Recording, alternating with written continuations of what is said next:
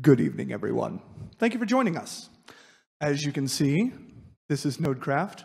I'm Jeff Yenzer, and I will be your host for the evening, for good or for ill. We'd like to thank those of you who definitely brought children, and please understand that this will remain family-friendly. I promise to put on a filter. Moving forward, and for those of us in chat, we would like to tell you a little bit about who we are and where we've come from. But first, I do want to tell you, the motto of Nodecraft will always be kind to one another. That means, moving forward, keep things constructive. Whether you ascribe to the Tao of Bill and Ted and you say be excellent to each other, or maybe Will Wheaton's motto that we won't speak in mixed company. It all comes down to just being kind to one another.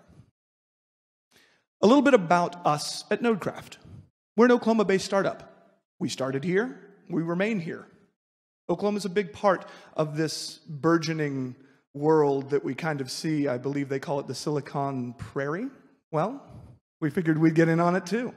Nodecraft was started in 2012 in May, so for those of you keeping track, that's nearly 5 years of being around. So these guys know what they're doing because they've done it for a while. In that time, they've become one of the top 5 Minecraft hosts, and that's no small task. They've done that by creating a custom-built architecture, which allows them to build things out as they need, not rely on any sort of templates or other people's input. They can address their customer issues as they come up and take care of any of those issues with mechanics that they know and understand instinctively. Also, there is a mobile app. We do have parents in the audience, and we would like you to know that due to that, it does make things a lot easier for you to be able to keep things in control. Little kids, we don't want you to be controlled all the time, but mom and dad do kind of like to have some sort of idea of what you're doing, and Nodecraft wants to make sure that that's a possibility. Basically, when it comes down to it, we want to give you the best experience we can as you host or you are hosted on private servers. There's an active in-game community, and when we talk about community, we don't just speak to the people that say that there's a part of the community. We know that it's not just people, ones and zeros on the internet, but it's also going out there, seeing people, shaking hands. Nodecraft themselves have been found at Minecon in 2015, and again, here in Oklahoma City at Super BitCon in 2016, and again, appearing this year in 2017. Those of you that are local, we would love to see you out there. Come to the booth. Come say hi, shake hands, because at the end of the day, we remain in Oklahoma because we feel that this place and its people are at the core of our values. Giving you a little bit more information on that community in and of itself is one of our co-founders, James. James? Thanks, Jeff. So the gaming community, and more precisely the Minecraft community in general, is what we owe a lot of our success to. And we do that in a different number of ways. We partner with a lot of content creators, which work on both YouTube and Twitch. Some of these, just to give a few shout outs, are people like Kehan, who work closely with people like Sundy and Craner, which some of you may have heard of. People like Ammunition and Nodecraft, which play Minecraft, and a lot of people will watch them on Twitch play this game, and they were going to talk about our service, as well as just kind of enjoy the game and let everyone enjoy it with them and watch them play. We have then also partnered with a large number of modded gaming communities, specifically in Minecraft here. A few examples being the AT Launcher, which is a Minecraft launcher, which essentially lets people create their own kind of modifications of Minecraft and all play together in a seamless and simple way. Another one of these is Pixelmon, which allows people to play with Pokemon in Minecraft, which is very fun for a lot of people because it kind of combines the two communities and the experience. Another one is MC Edit, which is another Minecraft-based tool which lets you edit and explore your worlds outside of the game. And then another community called Resonant Rise, which also work with mod packs. They have their own kind of huge gaming community, and they just kind of love playing games, and we're going to help them with that. So. And then for those partners I spoke about, specifically the 18 Launcher and Pixelmon, we spent the time with them to develop a content delivery network, which we call NodeCDN. And what this allows is for people all over the globe to download thousands of files every single day, about 8 terabytes of files a day, actually. And it lets them connect to the servers nearest to them so they get the best connection, the best speeds, and everything like that. So it just, again, creates the best, most seamless experience. Some of these graphs here will show some of the amount of traffic that we did last year, which was in total about 3 petabytes of downloads. And this service is offered entirely for free to these partners, and we don't charge a penny. And just for a comparison's sake, a lot of this would, with another provider, would end up costing about $50,000, $60,000 a year. So now I'm just going to hand back to Jeff to just carry on talking about what's next. So, you might be asking, just like James said, what's next? We've done Minecraft, so maybe we build it out a bit, because if there's one thing everybody wants, it's always more games, right?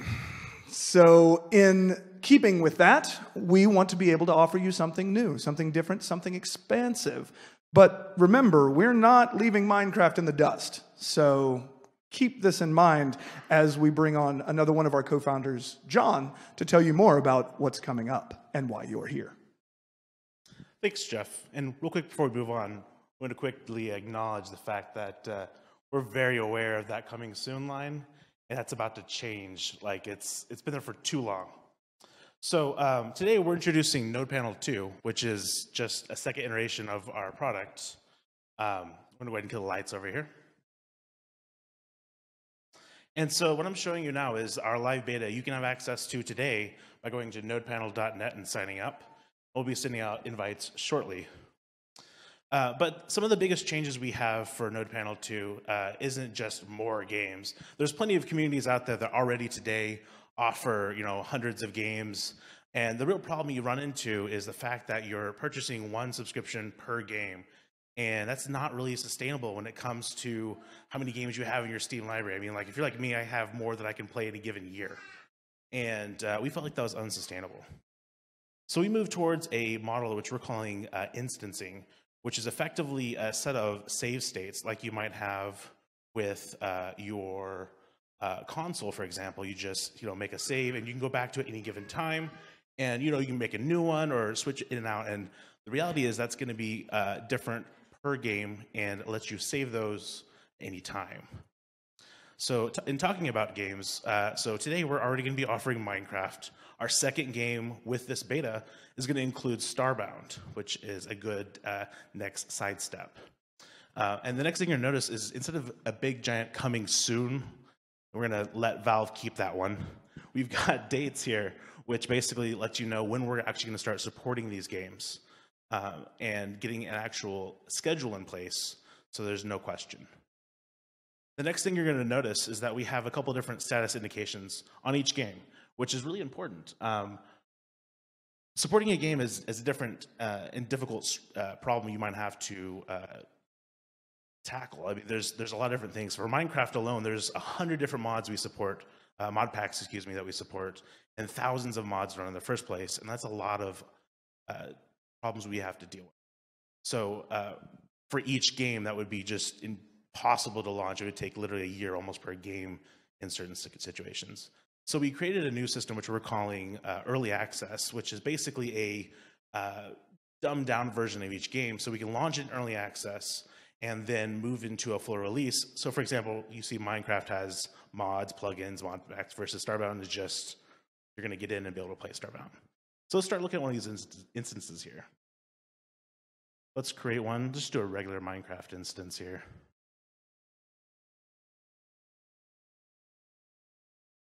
So the create process has changed quite a bit. It's a little easier to use.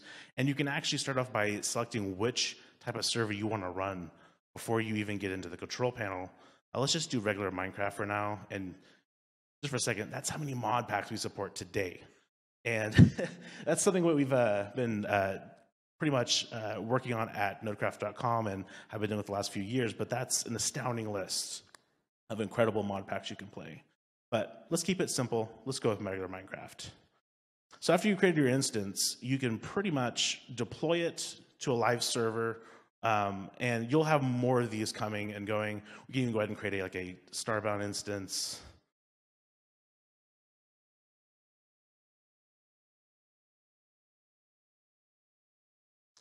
And you see there's no mod packs for Starbound. This is one of those things, again, with early access, it's just the base game. We can go ahead and create that. So we've made instances, which is neat, but let's actually get this deployed to a server.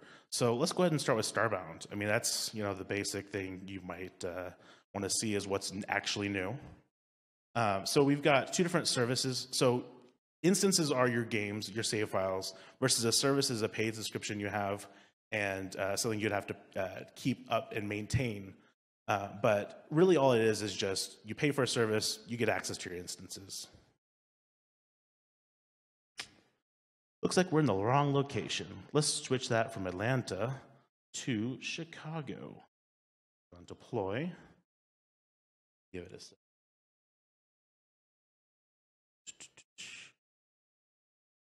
Beta, you know how it goes, right? Let's try that again.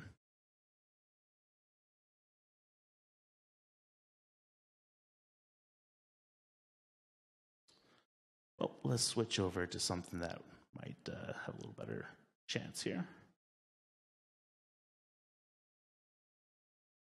All right, so we'll come back to Starbound in here just a few minutes. So this is the new Minecraft control panel and NodePanel. And so a couple things have changed. It's not just a new dark reskin, but there's a lot of new optimizations you're going to find. Your basic overview, but you're going to have a new and updated console. For our current customers, you might have been used to the console kind of lagging your computer up. We spent quite a few months actually modifying this and making this run significantly faster. You are pretty much guaranteed not to run into any issues, but everything here is pretty much the same. We have a new Players tab, if I can click, which helps you manage your admins, your whitelist, and bans. You can actually even ban by IP at this point. Just some basic features. And one of the other big things we're really proud of is the new file manager. Let's go ahead and kick the server off while we're waiting. The file manager has also been completely rewritten from the ground up to be significantly faster. With our old one, we found a lot of issues where it was just really slow. So now you're actually connecting directly to the node itself. And the speed difference is quite astounding. So I could actually give you it's almost like you're on a file system at this point. There's a lot of other new features in here that you can actually get direct access to. We're not going to go over those today. You can play with those in the beta, but it's just something that we'd like to cover briefly. You've got your typical backups. Not much is really new here. A few new skins. We're hoping to have some support for things like Dropbox or Google Drive in the future, where you can actually store your own backups on your own system, so you don't have to worry about downloading those yourself, but we're getting to that. Another overhauled part of NodePanel 2 is going to be our automated tasks. We heard a lot of complaints about people that wanted to set up some basic tasks, and they couldn't chain them very efficiently. So let's go ahead and create a task real quick. We can do a scheduled task running on certain days. We can do a task that runs every set amount of time. And of course, your typical webhooks or hooks in general, when a player joins kind of things. So, but the new change really lets us do a couple things. You can actually have multiple dates. So, at different times. So instead of just one date, it can be at midnight and let's add another one here. At, let's say, here.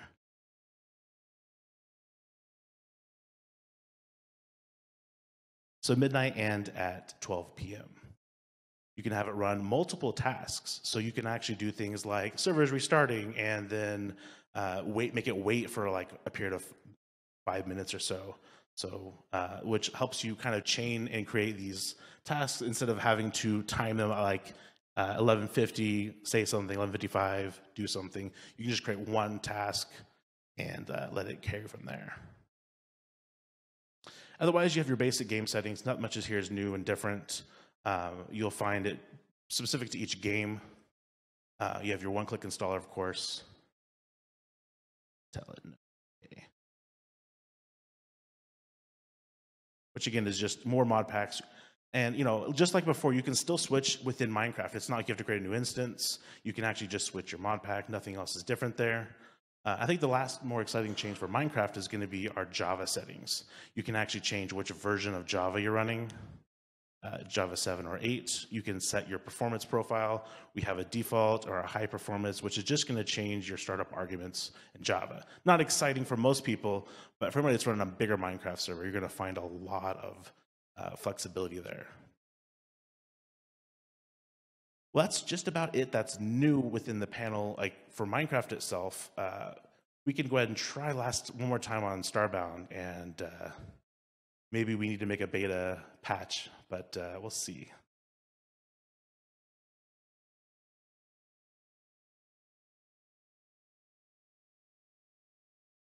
One-handed typing is not. Let's try this. All right, we've created the new instance. It's got it in service. Well, it looks like we've actually filled a few of our beta instances out by people registering. So we're going to go ahead and try to swap out. So if we go back to that Minecraft instance, let's go ahead and archive that, which means it's going to go ahead and back up all those files we had. It's going to make it available for later, and we can redeploy it. But let's try to get that Starbound server put up.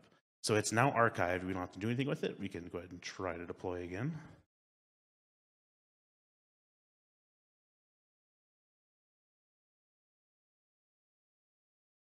Oh, cool. We're in Starbound now. And so the first step it's going to do is start downloading the files for you. And we've had some issues where the downloads have been a little bit slow. So we'll cut back to this here in a little bit. But this actually is something you're going to see anytime anybody starts making changes in the file. So previously, if you had a friend of yours helping you, you would, and he installed a new mod pack or a new file change, you wouldn't see the change. You would just, it would happen in the background and you had no idea. So you're actually now getting a live broadcast to all users of what's happening. So while we're waiting on that, we can go ahead and open up to a live Q&A. If we can turn the lights back on, please.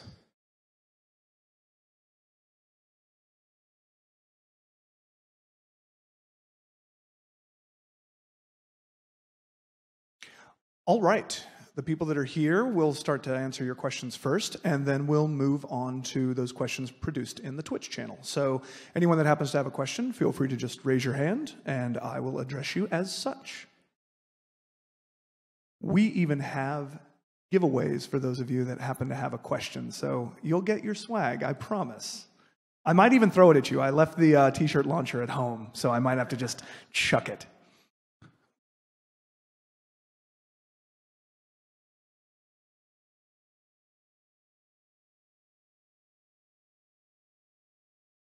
Okay, his question was that you would be able to create the 2 Minecraft servers and then switch back and forth as you want? Yes, and so it's going to save all of your files. So it makes a backup automatically for you, and you'll be able to swap back and forth. So you don't have to have 2 payments, two paid subscriptions, just 1 subscription, pop back and forth. So for example, if you've been running a mod pack for a long time, and there's a new update to Minecraft, you might want to check it out, and you don't want to lose all your files and have to download them and go through all that nitty-gritty. You can just archive it and then deploy a new Minecraft server and go back to it whenever you like. What size shirt do you wear? We'll get we'll get you taken care of after the show. You get a shirt, and other people get a shirt, and I'm going to be Oprah. So who else has a Q&A question? I'm going to actually come back to you, and we'll hear yours live.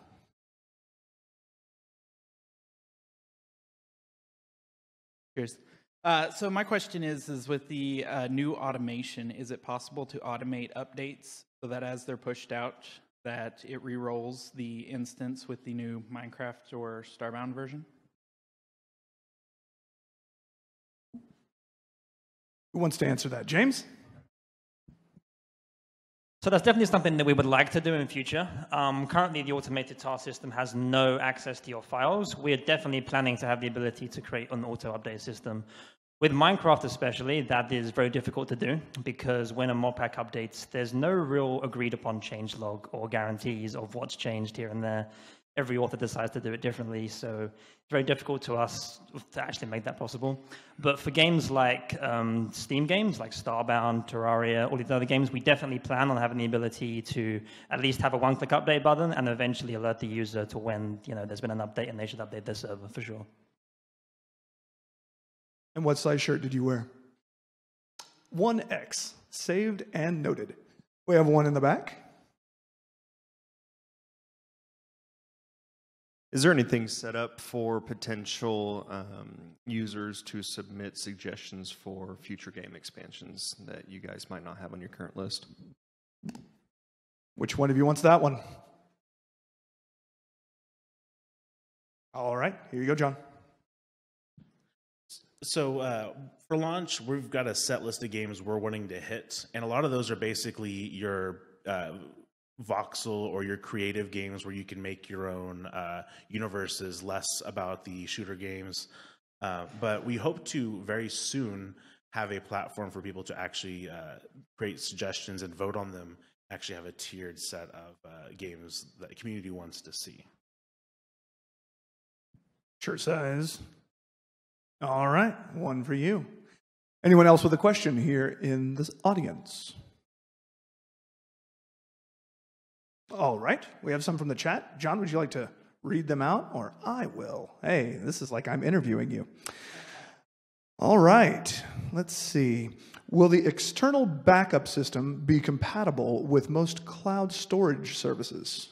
Examples are OneDrive, Mega, etc. So basically, yes. Eventually, what we're planning to have the ability to have users specify their own storage mechanisms, whether that be via Dropbox, OneDrive, Google Drive, their own S3 storage. Right now, it's still being stored via just our own S3 storage, but that is definitely coming and something that we are going to allow users to very much configure. All right. Let's see. We have another. Is there a way to assign multi-tiered authority to users under a subscription? Examples, if a streamer wants a mod to help control a server without full control on the account. So with the current beta, we've actually got that feature removed just so we can test some of the scaling mechanisms in place for dealing with new games. But much like Nodecraft.com and our current infrastructure running Minecraft, we absolutely have a set of permissions. You can show if they want to have access to your files, your console, or even giving them full access to the server depending on your situation. So definitely it is coming. I actually have a personal question, and this is for the few and far between the console gamers out there. Do you guys look at possibly being able to expand this in the future toward consoles? So this is kind of one of those weird situations where we kind of fell into Minecraft, and Minecraft is getting bigger than PC gaming ever thought it would be on like literally mobile devices at this point. But we have no real reason to be stuck to PC. We are always going to be expanding where there are players that want their own servers and can run their own servers. But we're actually hoping we can get to a situation where game developers can put themselves in a place that's profitable to do so. That's one of the projects we're going to be working on very soon. So hopefully, but we'll see. I like that. We'll see. Will the newly supported games be accessible via FTP like Minecraft is now? Yep, absolutely. Every game that we deploy in our system will be accessed via FTP, of course, as we always have offered on Nodecraft.com and our production system right now. We're also planning to support some new protocols, including FTPS as well as SFTP, which is a much more secure and actually a faster way of transferring files. So absolutely, yes. Here's another. When would we be looking at an official release of NodePanel 2? Sometime within this year? Someone's being clever. So that's a good question. A lot of the questions we have really come down to how does a game like Starbound or Ark Survival, how do we make that a good experience for the user? And we spent years working on Minecraft, and we got Minecraft itself down to a situation where we're pretty much a guarantee of a fast server, no lag. So we've really got to answer those questions before we're going to be able to start taking money. And that's kind of one of the things that we feel as a company is important. We can't just take your money and say, well, whatever. It's got to be a worthwhile experience. But optimistically, we're hoping for 2 to 3 months, and we'll go from there.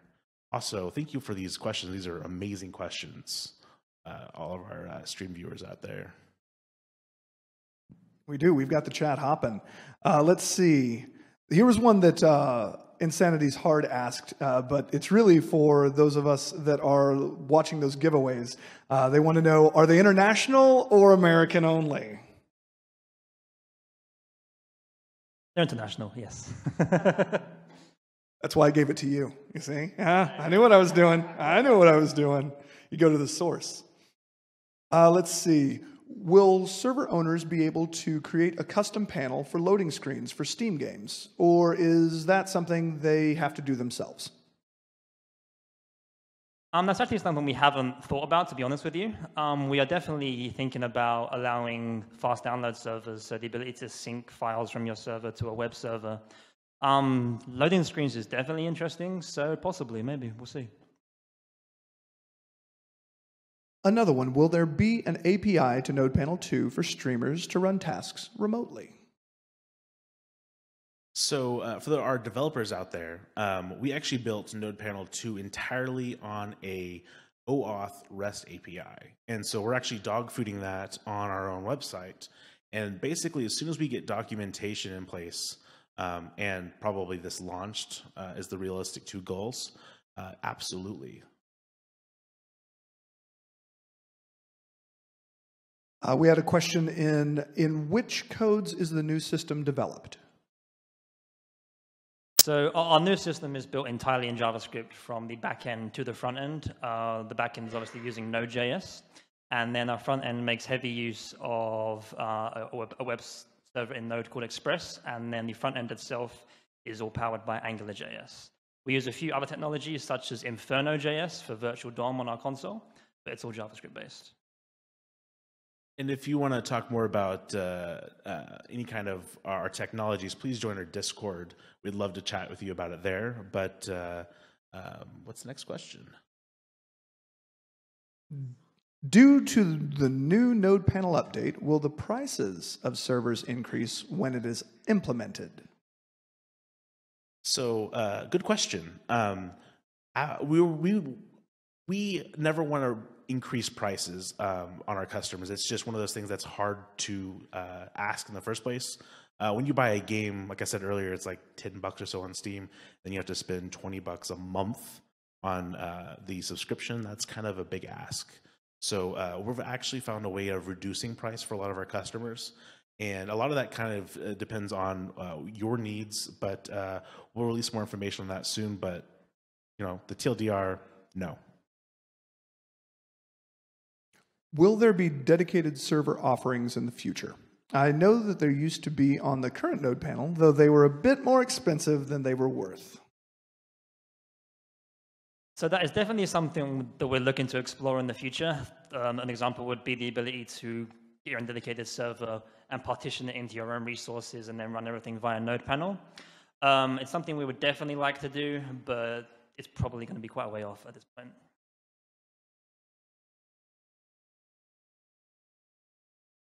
Will there be a beta on the mobile app? Possibly. We definitely are planning to update our mobile app. We've learned a lot since we developed our last mobile app. Our last mobile app was, to be completely honest, a very rushed development cycle. It hasn't got very many updates to it, and we apologize for that. But we definitely plan on updating our mobile app with a lot of these new technologies and making it a lot more performant. So possibly soon. Not during the beta. Here's another one. Will NodePanel 2 be allowing for custom startup scripts for Minecraft servers? So while you don't have the ability to set your own custom startup scripts, you have the access to all of the startup arguments. And I don't know if I'm just mishearing, but you'll be able to set like your different arguments like garbage collection, but there isn't like a shell script or anything you might want to run, copy files. There's none of that. You might look at script if that's what you're looking for, but I think you're talking about command line arguments, and yes, you do. All right, we had one person. I'll do a solid for them because their stream cut out, but they just wanted a quick breakdown on those expanding regions very quickly. So, as John said, we launched a new region in Asia Pacific in Singapore late last week. We currently have locations in Amsterdam, in Atlanta, Chicago, and Phoenix. Those are currently our primary locations. We definitely would like to expand in future, looking at a potential Dallas location, a potential UK location, but currently we are working on more games prior to these locations. All right, and does Nodecraft have a user authentication server for Minecraft players? No, that's not something we're really looking into. Mojang runs the authentication servers, and yeah, that's it really. Let's see, we have someone asking formally, how do I join your Discord? Would one of you like to throw that information out for the entire chat to see? We haven't actually got the Discord link anywhere on our website yet.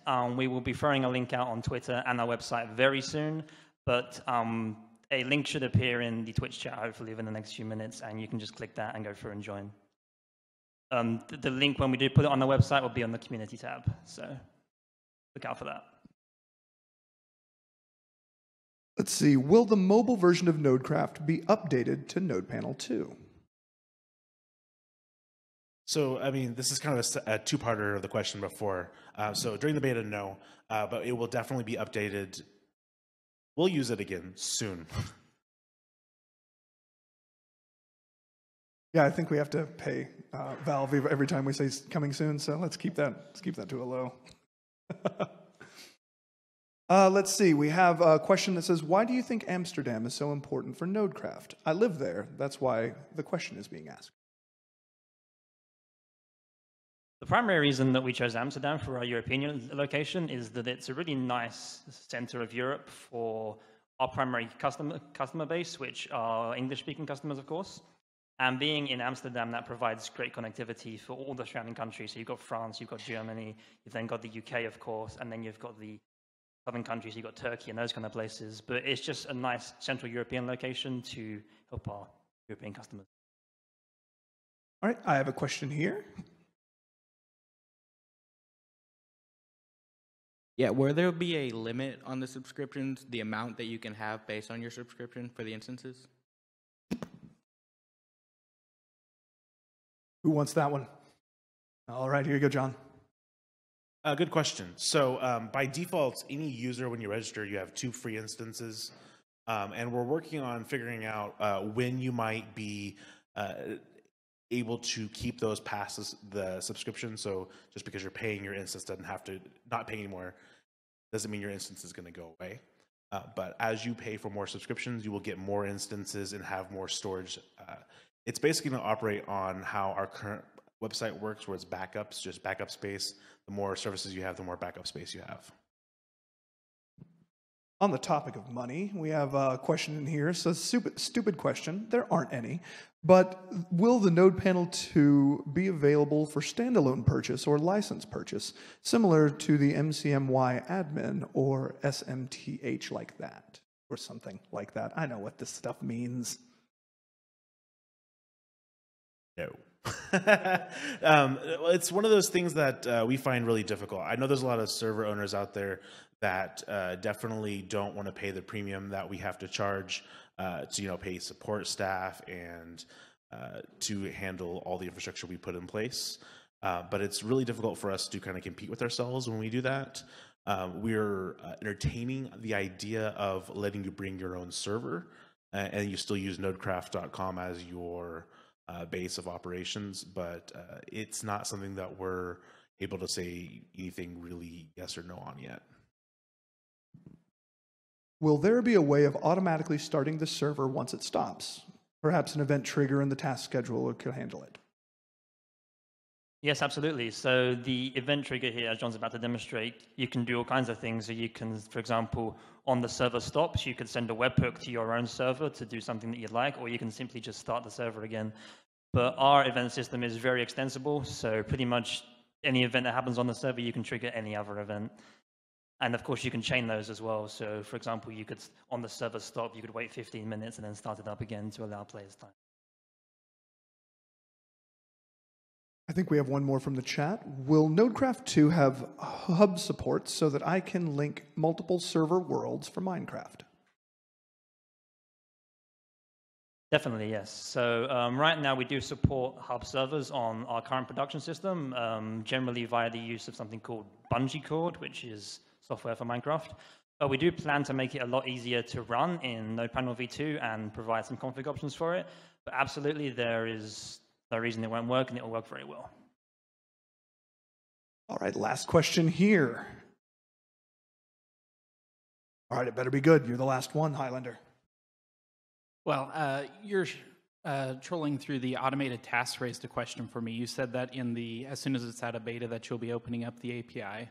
Will you have the option that, like when the server crashes, you can have it call out to your own server so that you can then do things through the API if you just don't want something as simple as just reboot it?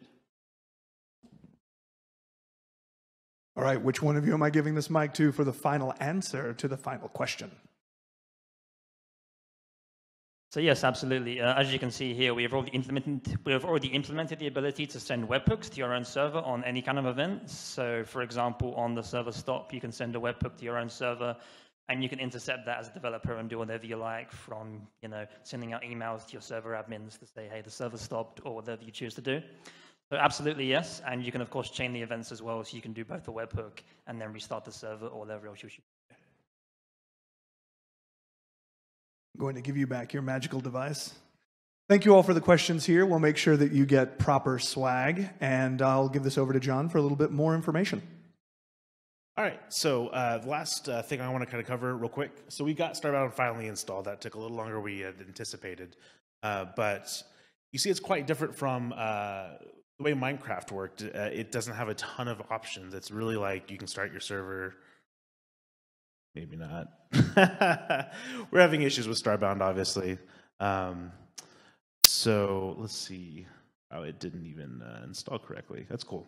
We'll check that out. So we will be providing beta access pretty much to a limited set of users, basically as we scale out more servers.